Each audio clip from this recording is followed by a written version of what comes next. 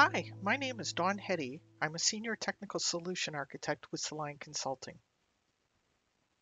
In my last video, Introduction to Default Fields, I demonstrated this new feature of FileMaker Pro 17 Advanced, and I also showed how to basically disable it. Now in this video, I want to show how you can leverage this great new feature, Default Fields, so that it creates fields that match your own naming standards or perhaps the naming standards of the particular project you're working on. So let's get started. And I think we're gonna look at the package, so I'm gonna quit FileMaker. So here's my folder where FileMaker Pro Advanced is inside my application folder. And I'm going to right click on it and select on my Mac here, Show Package Contents. The FileMaker application itself is made up of a lot of different files. So inside it, here are the contents of its package. One of those folders is called Resources. Resources has all kinds of things in it. It has lots of icons and all kinds of stuff, the default glyphs. In this case, though, I want to, yours is probably sorted by name, but I'm going to sort it by kind, just to make it a little bit easier to find this. I wanted all the folders to sort together here that are inside that resources folder.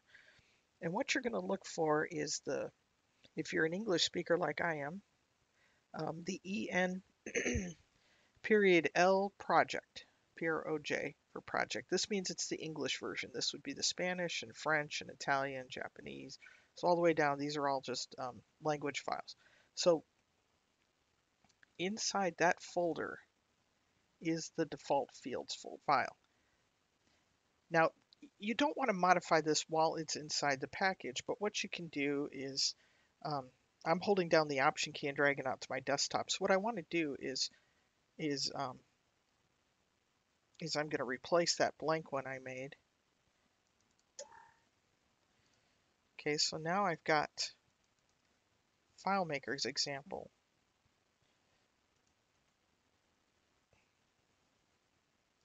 So we're going to open it here and look at it. And it's a big XML file. It looks a little worse though than, don't be scared of this.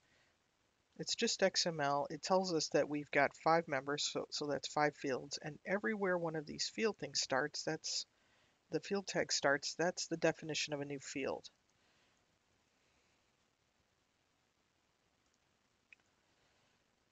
So these are the 5 fields FileMaker makes. So, I like those fields. I like the preferences that it's doing. I just don't like the name. I don't want primary key. Let's say that I want, our standards are to just use ID as the primary key. So notice here I specified the data type. Even here is where I specify the auto enter calculation, which is inside this get data tag. Here's the get UUID. So that's what would be put inside. It's text that will be inside that calculation field. Then we have all kinds of other things like validation always, and it's not empty is true and unique is true. So there's lots of things we can define here in the field. So I'm going to try just changing that, and then I'm going to save it.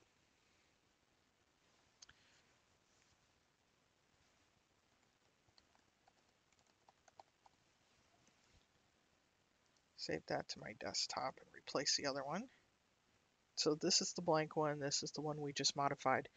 I want to show you, let's see, let's move this to a new window. Okay, I want to show you, I've already got a file here that I've saved with all of my Saline Consulting preferences. So I've changed the name on all 5 of those fields, and I'm going to save a copy of this here. So I've replaced in shared, I've put the defaults that I would use for Saline. So let's open back up meetings. So I'll open it up here in FileMaker Pro Advanced 17 and pull it up into place. So now let's go to File Manage Database. And once again, I want to try to create that test table. And this time you'll see that I still get the same 5 fields FileMaker creates for me, but now they're named to match our slide standard. So the primary key is now called ID, and I prefix my housekeeping fields with a double Z underscore. Now I want to show you one more thing. This is what I intend to do, how I intend to use this feature. Sometimes I have different standards for different clients. We follow their own naming convention, or you might have inherited an old file, so you're following its naming convention. So my intention is to have some different defaults. In this case, I've got one specific for a client who makes use of Sync Server Pro, and Sync Server Pro requires you to add like 4 fields to every table, so that are specific for syncing. So in this case, I think I'm going to replace, in shared, I'm going to get rid of this one, and instead I'm going to put this one where I've even added some other fields. So now let's see what we get.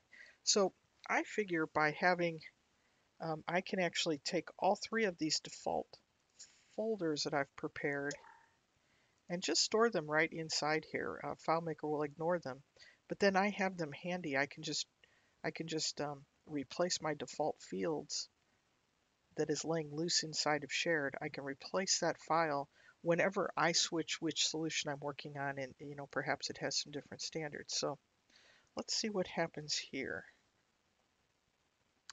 Okay, so let's go to File, Manage Database. And this time I'm going to make a test table. And let's see what we get. Okay, so now FileMaker's created a whole series of fields for me.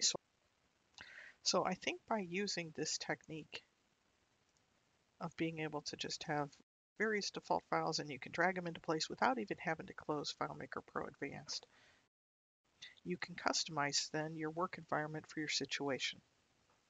Well, I hope you enjoyed this video. Please tune into Slant TV and check out the other videos about various new features of FileMaker Pro 17.